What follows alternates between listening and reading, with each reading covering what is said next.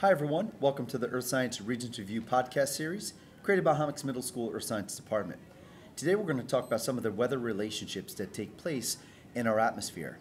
Now, weather is just such a dynamic concept. You'll see the different variables that some are going to increase and some are going to decrease. So let's jump into these and check them out. As pressure goes up, your temperature goes down. As your pressure goes up, your moisture goes down. As your temperature goes up, your evaporation goes up.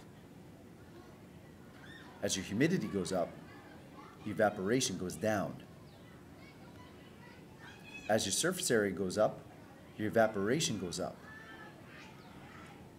Wind goes up, evaporation goes up. Temperature goes up, relative humidity goes down. Temperature goes up, ability to hold moisture goes up. Temperature goes up, density goes down. Wind speed goes up, pressure gradient goes up. Air temperature and dew point get close together, you have a better chance for precipitation. Dry bulb and wet bulb get close together, you got a better chance for precipitation. Carbon dioxide amounts increase in the atmosphere, your air temperature is going to go up. Elevation goes up, your pressure goes down.